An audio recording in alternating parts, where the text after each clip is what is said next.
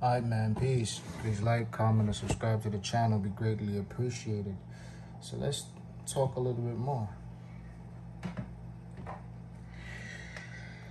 I just made a video earlier pertaining to the situation of Chicago and the hellfire they're in. It's not only Chicago. It's most inner cities, most hoods, most projects. It's corrupted and compromised. The leader of mostly every gang in America is in cahoots with law enforcement because nothing is gonna go, nobody owns the streets. Who owns the streets is the government. So most of these people that's higher up in the gang is in somewhat of a cahoots with the government. And if you don't believe me, a new movie just came out, a new series called Raising Kanan from 50 Cent. Where do you think he got that concept from? You think it's just for the movie? Kanan's mother and Joey Badass is playing the other drug dealer. Joey Badass is in cahoots with Omar Epps, which is a detective. They tell you every day how it goes. So if you feel like you're going to be in a gang, running the streets, putting out drugs, selling this, selling that, and you're not in cahoots with law enforcement that knows what's going on and put it in organized crime, you will never win in the streets. Not only you will never win, you're playing to lose. Let me say that again. You're playing to lose. Because what you gotta understand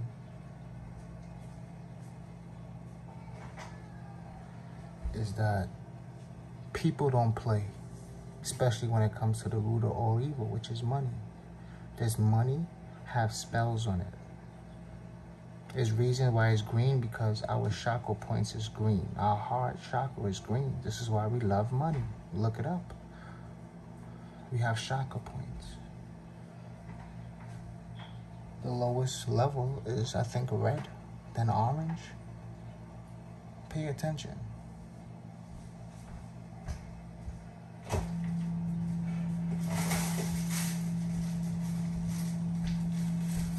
You're not going to be in this world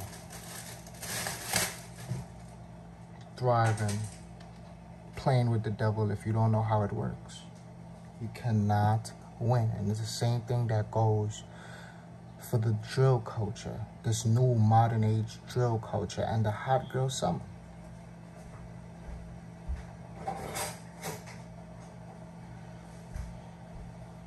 Don't you see that a lot of females is getting killed too, dying too? Don't you see in the drill culture a lot of people is dying with waging wars from both sides? There's always have to have two parties to play. Two contestants in New York, the Wolves versus the Chose. And it lead over to other little gangs coming out and doing their own little thing. Every borough want to make a stamp for themselves. Don't talk about Chicago, because those is the pioneers of what is going on. Chief Keef is responsible for a lot of death, even though he don't really pick up a gun and kill himself, and he wasn't a murderer like King Von and stuff like that. He's still responsible for a lot of death. He pioneered this shit. It's not only him, but the selected few that got chosen. Yeah. The enemy knows what they was doing to give these kids money to promote this. And it blew up. Now everybody want to be in the drill culture. Now Little Dirk has taken over. He has blonde hair. And he is thriving off of death. King Von, you know. Even though King Von, he lost his life tragic, he was also a savage once upon a time. And when karma comes around, they don't spare you. They don't care how you view this person because you like this person, because you're socially, it grew upon you to socially accept them. But he was doing a lot of barbaric things too. Just look at the documentaries. Pop Smoke. Let's talk about him for a second. He's from Brooklyn, Canarsie. He created a movement. What happened? Didn't he it was a lot of suspicions around his death about being backdoored and this and that and this and that. You have to wake up and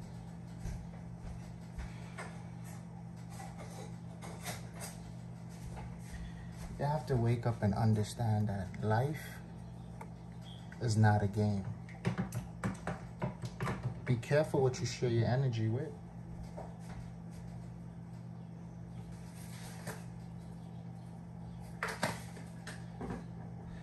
Be careful where you share your energy with. Now, when people be surprised, I swear to God, YouTubers wait for death because that's money. Some people utilize it for the greater good, to be heard. But everything is a learning lesson. If it's death, it's a learning lesson. To make you think.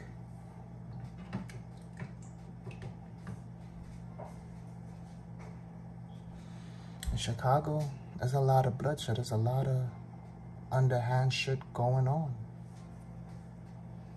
It comes down from the politician. It's not the lower levels. This is what you associate with because this is what most people live day to day.